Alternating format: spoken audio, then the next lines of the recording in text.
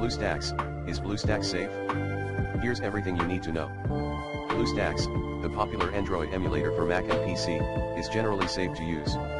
Here's what you need to know. 1. Legitimacy and safety. BlueStacks is a legitimate company that has been around for years. It is supported by industry players like AMD, Intel, and Samsung. The app itself is safe to download, but make sure to get it from BlueStacks' official website.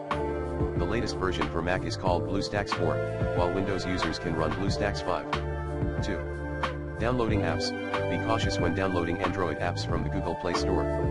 Some apps there may carry risks, such as malware or privacy issues. BlueStacks can protect you from many of these apps, as they are designed for Android devices, not Macs or PCs.